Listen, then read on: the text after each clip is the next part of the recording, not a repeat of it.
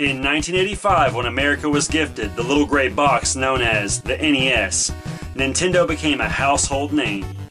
Kids no longer played video games, they played Nintendo. And to further push their brand, they began marketing a variety of licensed products. From this day forward, these licensed products will be referred to as Nintendo Oddities. Hey guys, NES Addict here, and today I'm super stoked to be bringing you one of the coolest Nintendo oddities that I've ever had. And that is the Nintendo Super Mario Bros. Shower Power Handheld Shower. Ages 6 and up with scald protection. Now guys, this is one of the weirdest Nintendo oddities I've ever come across. I just can't even believe this exists almost. This is something that I think could have only existed in the time when it did. So, let's take a look at it. So one of the first things I noticed is at the top it says new and safe.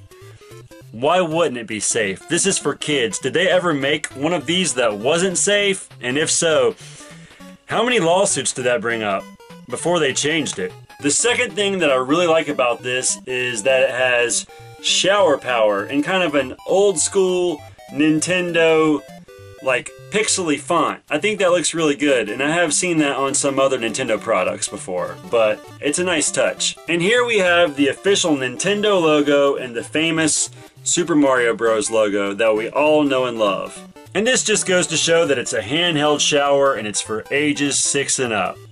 So there's no cap, right? I can still use this at 39. And it says, with built-in scald protection. Which makes me wonder, was there an issue with previous ones? Especially because it says new and safe. Like, was this an issue prior? And when did they decide to fix it? And here on the front is a picture that I'm not sure would fly anymore. It's this little boy, or girl, I'm assuming it's a male, with the Mario and Luigi shower head squirting water on themselves.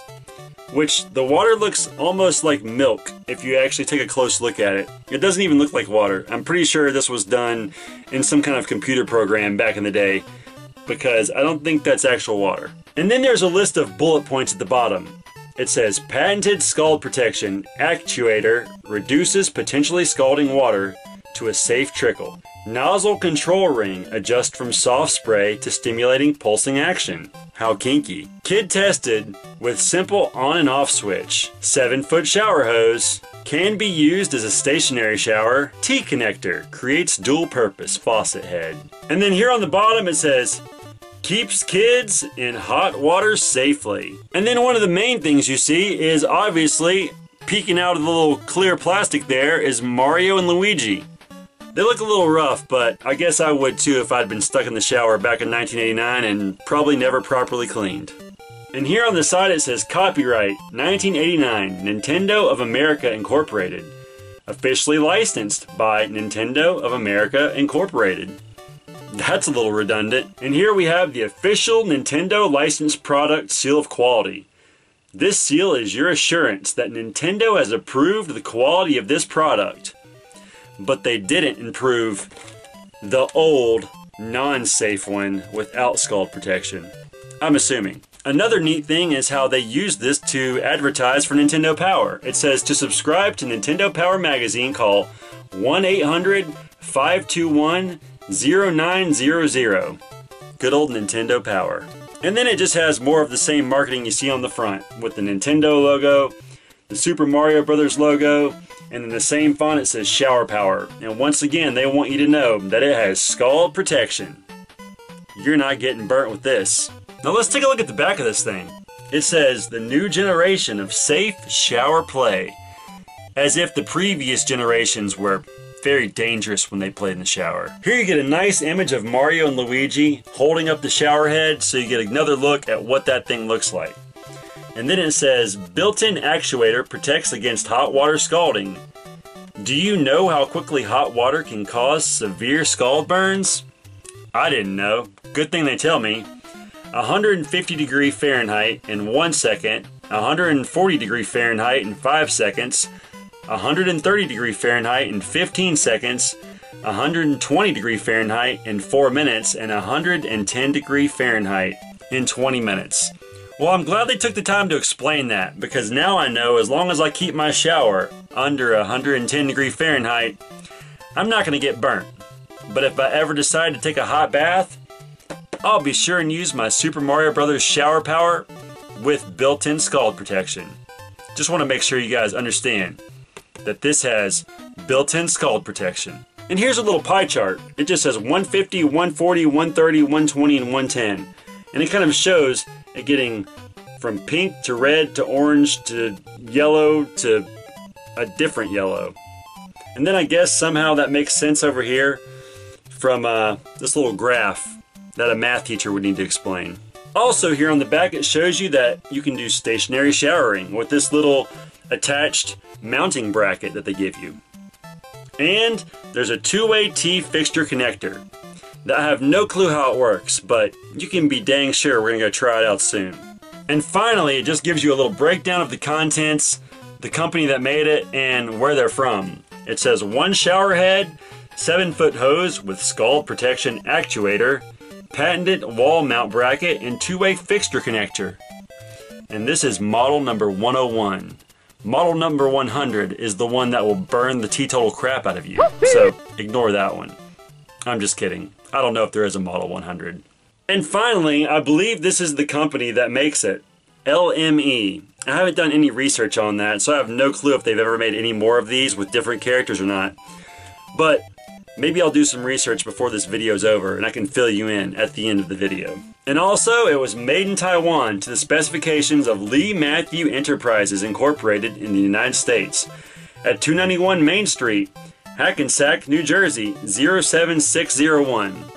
So that's where you send the complaint letters if this thing actually burns you, which I hope it won't. And on the bottom, there's nothing more than a UPC, but I guess who's looking at the bottom anyway? So one of the questions I have is, I wonder how they displayed this thing in stores. My guess is it probably just sat on a shelf in rows. But I would have liked to seen this back in the day. I'm not sure that I ever did, but it would have been very interesting. I can't believe they actually made this, and I think the next best thing to do is take this thing out and see how it works.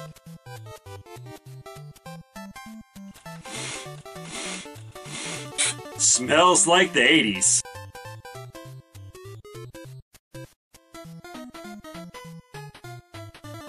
Alright, so now that we got it out of the box, let's take a look at it.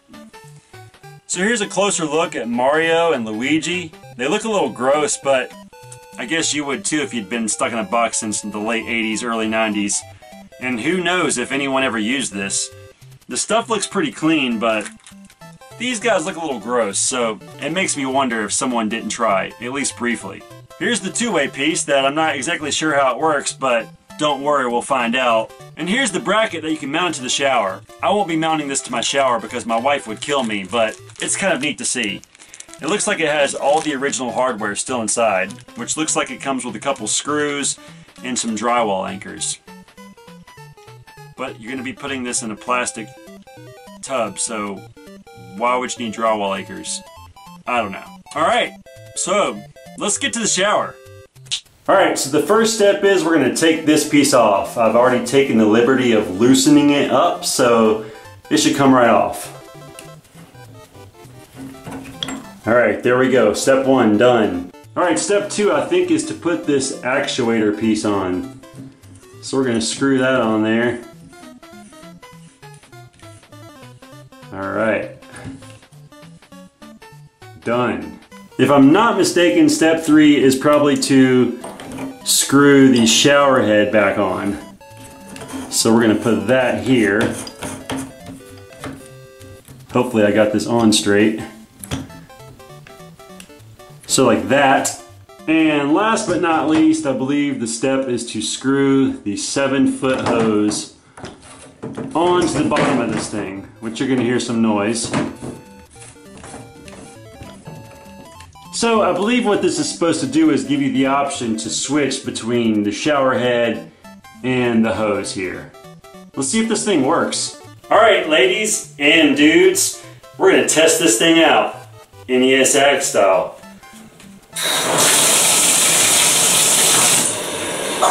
Oh gosh, alright.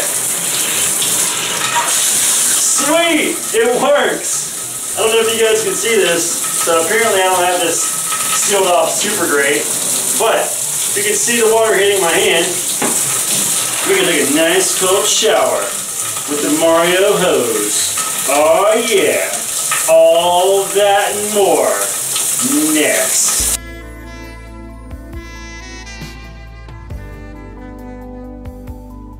This is the more I promised you guys. This thing is amazing. It's actually got a really nice jet to it. So, anyway, let me turn this water off and get you guys a closer up review. Let's see if we can do this.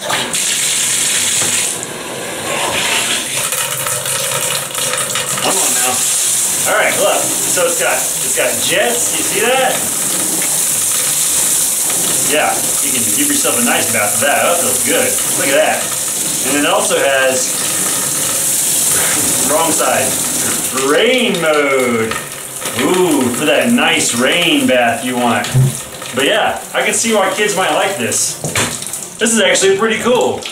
This thing is super duper fun. And yeah, I might actually leave this in there for my kids. I got water in my eye and all over the bathroom. Anyway, guys, I hope you enjoyed checking out the Super Mario Bros. Shower head. This thing is friggin' sweet. I'm gonna go back in my game room and wrap this thing up. Alright guys, well that's it for this episode of Nintendo Oddities. I hope you enjoyed checking out the Nintendo Shower Power handheld shower, which is more than a mouthful to say. But anyway, if you ever had one of these, let me know in the comments below. Like, comment, subscribe. Thanks for watching, and until next time, take care. And use this if you don't want to get scalded.